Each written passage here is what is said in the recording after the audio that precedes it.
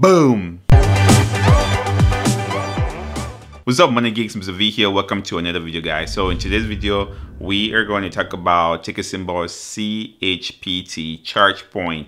So we're covering Chargepoint today not because there's some major news about the stock, but because the stock has actually reached some technical analysis points that I like, and I'm looking at least a reverser and maybe taking a swing trade in this particular zone. So that's what I want to discover in today's video. But before we get started, guys, if you're new to the channel, we talk about how to earn money, how to save money, how to invest and build wealth. So that's something that interests you, go ahead and hit that subscribe button and the notification bell so you don't miss out on new content. So when it comes to Chargepoint, we obviously know, I mean, they are the #1 leader in the United States as far as providing electric vehicle charging stations across the country. So they lead that space. They have about 70% of the market right now when it comes to charging stations. So they are the leaders. Bling has about 8%, and then EVgo and all the other charging stations share the remainder of the market. But Chargepoint is the leader in that space. If you haven't already, definitely go to the website, read about the company, because they are doing some awesome things. So for those of you that don't really know, you can just look at it. They have they provide these services to businesses. Again, like I've talked about, if you go to, let's say, Target, you would see a charging station outside. You go to your local golf course, like I did at my local golf course, and they had a Chargepoint station right there where people can actually charge their vehicles. And so, I mean, I think it's a good idea. So they provide the solutions to individuals, residential as well as commercial. So you would see Chargepoint in all these different locations. Again, the reason why I wanted to cover Chargepoint today, like I said, is because they are, from a technical analysis standpoint, the stock is actually getting into a zone that I really like. So I'm going to jump right on here so we can actually take a look and see what that means. So this is Chargepoint, and right now I have my chart set to days. So you can see here. So here's what I want you to pay attention to, and this is what I am actually looking. This is why I'm actually paying attention to this. If we notice, like Chargepoint, even when their earnings came out, I think 2 weeks ago or so, I was a little bit disappointed because I didn't anticipate that the earnings would be going to be that good. I know they actually increased their revenue year over year, but I didn't think it was going to come out and be really positive. So, and that came out somewhere, I think somewhere around here. And then if you see this little spike right here, it went from 21 to about 23 or 20, yeah, 23. That was because their revenue came out and was positive. But then look at that, since then it pulled back. So this is, and when I did a video maybe 2 weeks ago when I talked about Chargepoint, that's why I kept saying, like, these levels down here, this is where I'm start looking at buying Chargepoint for a potential reverser. Just go back here. This is what Chargepoint has done in the past. This $20 price point here, to me, that is showing as support. So if it breaks 20, and then that is a potential risk. But between under 20, so between 20 and 19, I would definitely feel comfortable taking a long position. So each time this stock is actually gone down to about 20, it bounced. So from here, look at that, all the way to 31. Pull back again, hit 20, bounce all the way to 26, bounced again when it hit 20, and this one got squeezed all the way to 30, almost $36, and then pull back, and now we'll see looking at that bounce off of that 20. So at these levels, this is where I feel comfortable getting into the trade. So again, anything from 20 and 19 in that range, I'm going to definitely take a trade. And I'm actually going to be buying option calls on this one. I'm not going to buy the stock because I think that if I buy option calls, I can potentially make a lot more money and risk less money or tie up less liquidity in this swing trade. So I'll give you guys kind of my walkthrough here. So if you take, for instance, if you buy, let's say 100 shares of Chargepoint at $20. So you're looking at $2,000 to go into that trade. So if you buy call options, because right, I'm actually looking at December 17 call options for Chargepoint. I think strike price is about $38. It's showing me right now it's about, the ask there is about $42.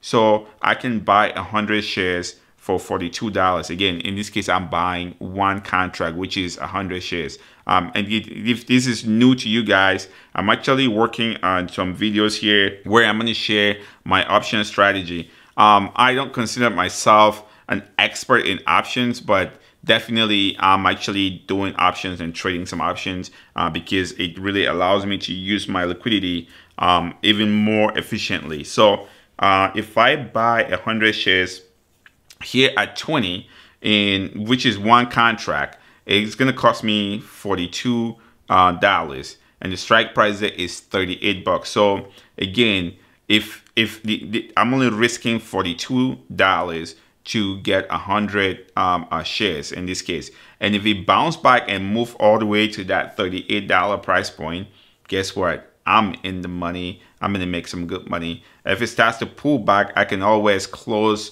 that particular position and get out and not lose my entire liquidity. So in this case, I'm risking $42 for a potential of making $300-400. So that's my game plan. So in this case, I might go in and buy maybe about 10 contracts at $42.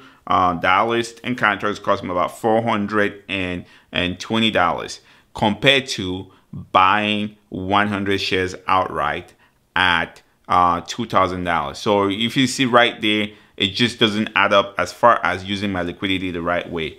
So that's my game plan. But again, what I wanted to show you guys is that this level right here, this blue line, that's where I think I'm gonna start buying. Again, under 20, somewhere around 1950, I'm gonna buy here. Now for that reverser back to the upside, if you can see here, the first target here that I have is somewhere about $33.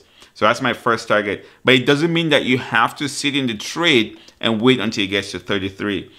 You can start looking at your take profit strategy. So you can say, hey, if this thing goes from 20 to, even if it hits 30, you can take 50% of your position out. If it goes to 32, you can take another 50% of your position out, and then just continuously take profit as it goes up to the point where if it gets to, say, 40, you might have about 10 or 15% of your position. Again, you're still enjoying that benefit of not completely getting out of the trade. So you have to have your personal take profit strategy. And then if you can see down here, the red line here where I have my stop loss, again, in this case, since I'm buying options, if this thing starts to pull back, again, I don't want this thing to expire with me expiring in zero. So if it starts to pull back and it gets to these levels here, I am just going to close the position and take my loss and walk away. But remember, I'm only risking, if I buy if I buy 10 contracts at $42, that's only going to cost me $420. When I say risking 420, I'm not going to sit here and watch the 420 disappear. I'm going to watch, and as soon as I see like it's time to pull back, if it's not, the trade is not going in my direction, then I'm going to cut my losses and get out. So those are, again, the second target here, the second green line up here, that's me being very ambitious. Again, we can see here that this was back in December of 2020 when it got to this high up here at about $47. And then I think as of 2021, we only got to it back in January and sometime in March when we got up to 40. So ever since then, the stock has just not been able to go crack that 40 again. So again, this target number 2 is me being ambitious. But again, target number 1 is where I would see if this thing bounce and squeeze back to the upside.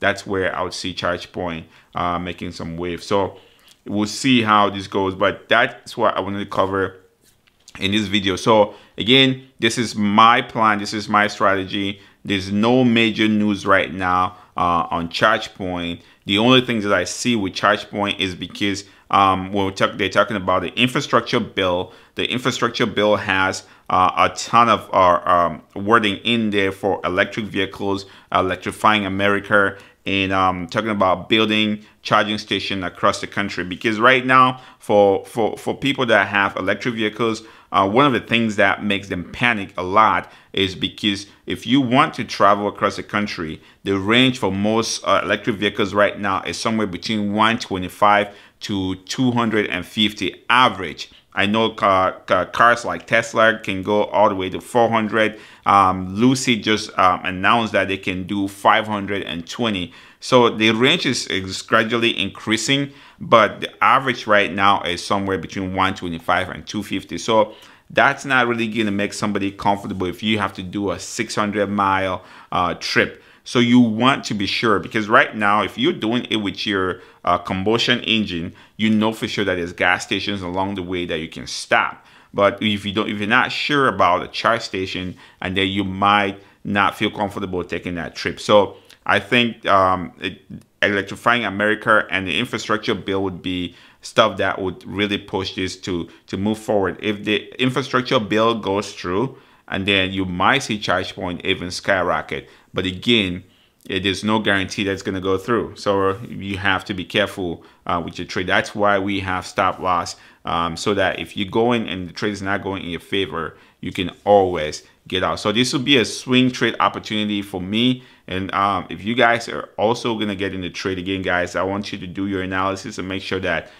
you're doing the right thing before getting into the trade. So again, my plan here is to swing this and take profit as it goes up. So if I see like it's not gonna get to my target number one, which is about $33, then I'm gonna kind of start taking profit somewhere that I feel comfortable. Again, you can never blow up your account securing profit. So when there's profit in there, take some.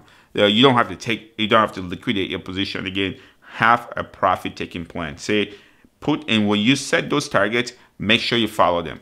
If you say, hey, if it gets to $28, I'm going to sell 50%. If it gets to 28, sell 50, and then hold the remaining 50%.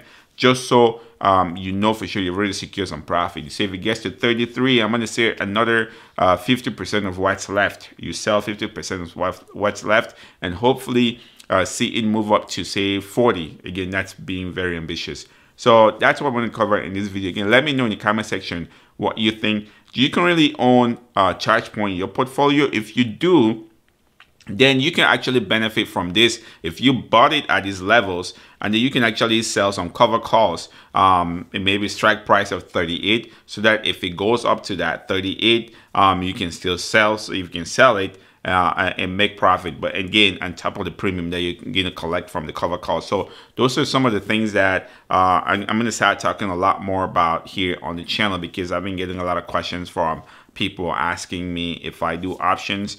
I do trade options, but I haven't done any videos on that. So I'm going to start sharing that with you guys here on the channel. Again, if you're new here, we talk about how to earn money, how to save money, how to invest and build wealth. So that's something that interests you. Go ahead and hit that subscribe button and the notification bell so you don't miss out on new content. Also, guys, if you're looking to get started with investing, again, I'm going to put the links in the description below. WeBull has tons of promotions where if you sign up and deposit $5, you get free stocks. And as always, guys, do your due diligence. Don't be a greedy savage. Stay motivated.